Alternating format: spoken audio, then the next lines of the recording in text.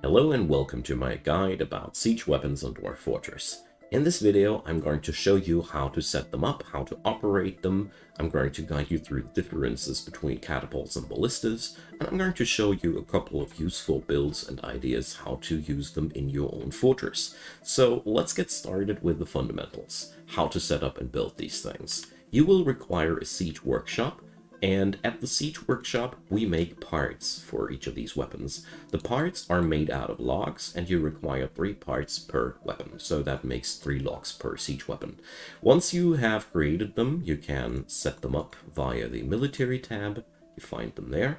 Catapults are loaded with stones, so your mining debris can be used as ammunition there.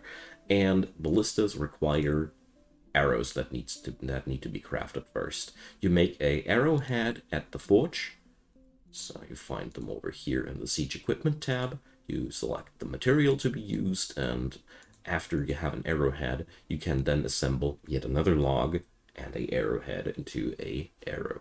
So you can also make these ballista arrows out of wood alone, but I'd highly recommend you not to, because the damage difference between a metal-tipped one and a wooden one is insane. It goes so far that against well-equipped people, wooden bolts won't do any good for you. Alright, that being said, that's how we make the parts. When we set them up, a catapult and a ballista, both of them are 3-on-3, so they are relatively large. When we click them, we can select their facing, and the facing is also showing the area or the direction of fire. Each of these is 90-degree wide, and the optimal shot will always be a straight line. So it's always from the center of your siege weapon, straight line ideally. We have 3 modes of operation: not in use, prepare to fire. Then a dwarf will load that thing and stand right next to it and wait for an order to fire, and fire at will. Your dwarf will load that thing and fire as soon as it is loaded. And so when we use this, keep in mind that they will fire even if there is no target around. Also worth mentioning here, the quality of the catapult parts is influencing the reload speed of your catapult. So the higher the quality, the faster the catapult/ballista. The other influencing factor in reload speed is the skill level of the siege operator. Siege operators are found in the area down here. These are the people that operate these weapons. So let's talk about siege operators a bit. So whenever you put a dwarf there, as I said, they'll try to fire a straight line. That's what a legendary siege operator will do. Any siege operator whose skill is worse will deviate from that straight line. So you get something around the 90-degree cone there. So to have accurate shooters, you will require training. That's the nutshell in it. What's also worth mentioning, your siege operators are civilians. That means if enemies get too close is roughly 10 grids, then your siege operators will be afraid and run away. So plan your weapons accordingly. Range-wise, these things are quite insane. Catapults, though, have a minimum range of 30 grids, so catapults, you cannot use them if the target is below 30 grids distance.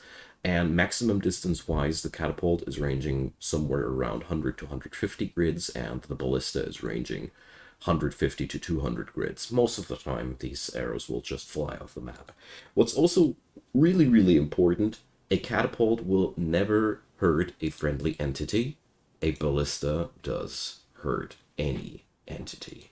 So if we fire these things and somebody friendly is in the way, they'll die.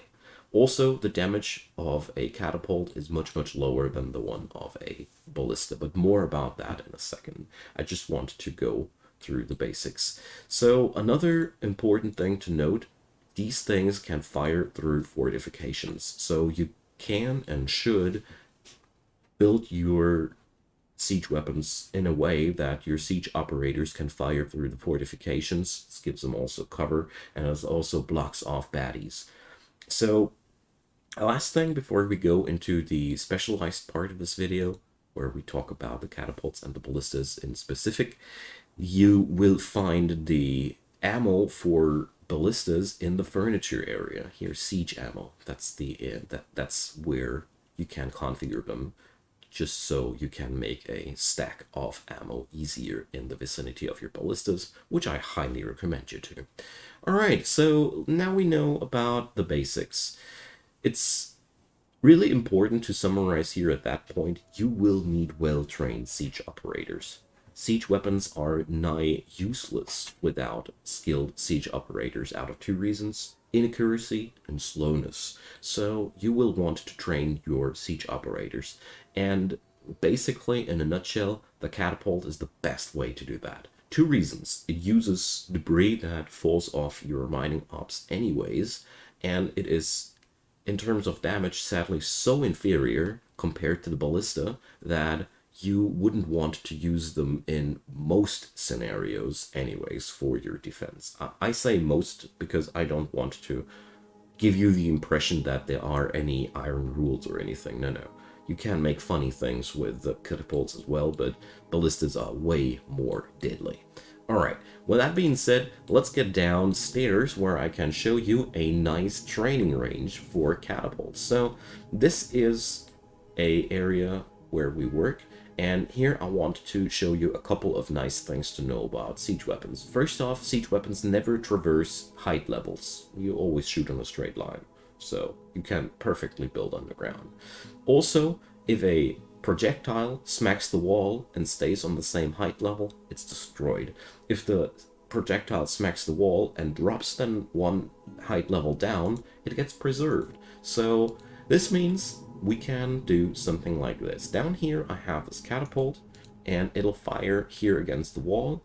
The shot will be caught, and the projectile can then be extracted from this. But as you see there, the shot went into the wall and got destroyed. So that's how a bad siege operator will work. But in theory, you can make this thing work really, really nicely as a training mill for your siege operators. Sadly, I don't have the parts right now.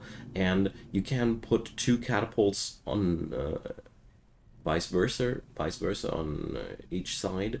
Due to the fact that catapults never hurt friendly entities, you'll have a shot situation, and that eventually, when your siege operators will get better, will lead to a pretty optimal training situation. So catapults are really mostly ideal for training purposes, in my humble opinion. Due to the fact that their ammo is dirty heavy as well, you'll have a lot of trouble with hauling the ammo to the battlefield in time, and, well, they make really, really good training machines. If bonus points for you if you can use them in a skilled way for defense manners, but don't hound yourself if you prefer ballistas. So let's talk about ballistas.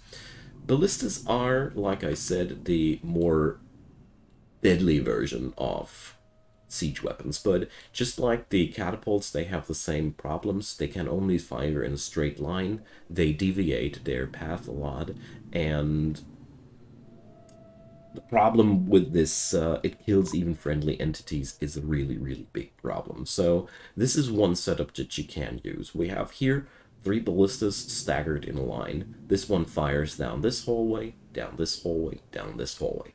I have confined the space to only 3 grids, so if you have somewhat skilled siege personnel, they will hit a lot of enemies there.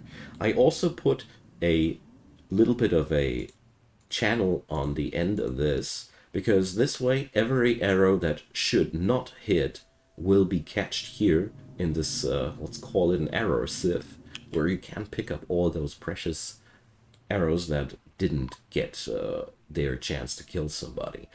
So by confining the area where your enemies can pour towards you, you can really increase the efficiency of these weapons. Also worth mentioning, ballistas can pierce several entities in one shot. So according to the Wikipedia, you can pierce up to 5 to 6 goblin-sized enemies before the arrow runs out. The catapult is only hitting one enemy at any given time. So this kind of setup is very, very crude. You could, of course, make it more useful in this regard. I just wanted to give you a little bit of an impression how I could do it. Also, really important little tip here. You have the traffic area designators here, and you can tell your dwarfs to avoid certain areas. This, of course, well, you can't really forbid them to, but this lowers the chance of accidents during a siege. But all in all, this is how they work, and I don't think that I missed any too important things. If you think that something is really important that I missed, please add it into the comments. Or if you have any cool ideas what to do with these siege weapons, feel free to ask away. I wanted to note here, if you just fire at will with a catapult out there, it'll try to hunt animals, just so you know. It's a fun part, and siege weapons are really cool. You just have to work your way around their problems to make them really effective. Otherwise, they're going to be more of a problem for you than a benefit. And keep in mind, catapults training and ballistas are for killing. So hope you guys enjoyed. Feel free to drop me your comments like I said down there. A thumbs up on that video would be deeply appreciated. It makes it more visible for everybody. And of course, consider subscribing. There's also a playlist link in the description box leading to the entirety of my Dwarf Fortress tutorial videos that I made. You might want to check them out as well. And at this point, again, a big shout out to the supporters of this channel. I really, really appreciate what you guys are doing. And there's a couple of links in the description box that you might want to check out if you want to join the supporters. If that's not possible for you, don't worry though. I really, really don't mind. I'm really happy that you're still hanging around. Watching this video to this point is really amazing. And it supports the channel too. So have a wonderful day and see you soon.